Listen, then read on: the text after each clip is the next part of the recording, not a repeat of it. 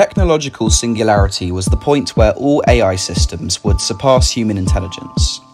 The AI would be capable of building itself at a rapid speed and communicate to all entities within the framework instantly. They had super sophisticated machines with satellites in the sky and algorithms that far surpassed human intelligence. Transhumanism was becoming the ultimate way of upgrading human life. Each individual could now transform into an AI self and live on the cloud systems. Our brains were wired to the main computer network. Man had fully merged with machine. Aging was abolished through their obsessive desire for immortality. Biological death was exceeded. Our worn-out organs were replaced by 3D printed ones controlled by the system. They wanted to play God, to control our thoughts, beliefs, and ideologies forever. But they had misunderstood one thing. They understood little about our integral human spirit and connection to Source. They used geoengineering as a way to influence the weather and atmospheric conditions. It was also a way to destroy worldwide agriculture and let the corporations gain control of food supplies. Growing food became illegal, and the licenses were only issued to those who were in the club. Due to health risks instigated from pesticide control, they now had completely regulated the way food was grown, limiting our natural diets and the variety of food we really needed. We were becoming walking chemical factories. Polluting the weather systems and controlling food supplies was preparation for something much more sinister. By using the excuse the planet was warming, they were able to spray into the skies and reflect the sun rays, apparently to block them out and cool the planet. Weather systems seemed to get more chaotic in places around the world, with an extreme drop in temperatures making the natural cycles go out of control. They owned the science and helped create a crisis. This was the catalyst for the normalization of geoengineering. They now had total control of the planet's weather, even being able to create and move clouds via their new satellites. This was all leading to our bodies being developed for this transhumanism upgrade to fit into the cyborg planet that we had only up until now seen in the movies. In the mainstream, this was explained to us as necessary for our evolution into space. It had actually already happened at a much higher level.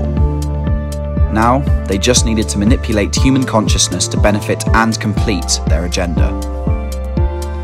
It was always their system that we worked within, but they now had complete control deciding what was available to who and when. People were in constant denial.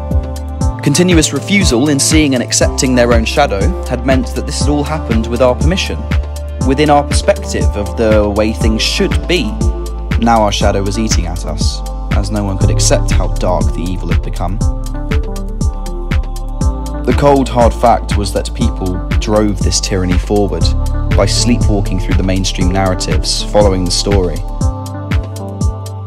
The youth programs and green Marxism movement helped the fake agenda plough forward by fooling people and diverting their attention. This was a split in our world. Society was divided in its beliefs. The timelines had separated, and as the old society dissolved, most could not understand why they were here. Our shadow was manipulated at the point of vulnerability, allowing our dark brother to take us over.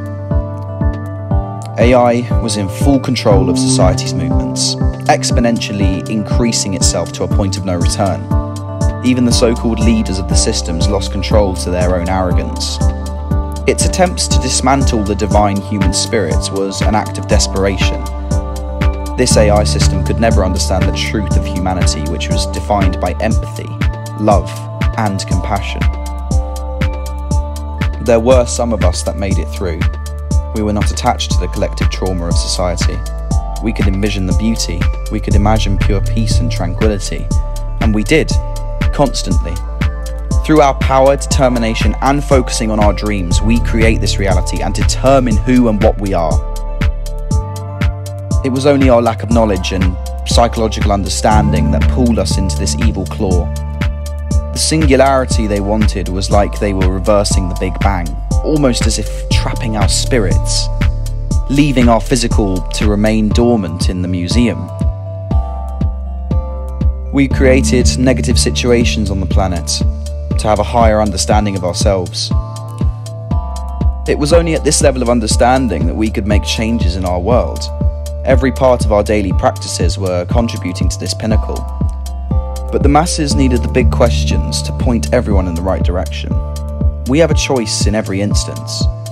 Everything is possible and it's all ours, ready to create, right now. So what path do you choose? Do you want to be empowered?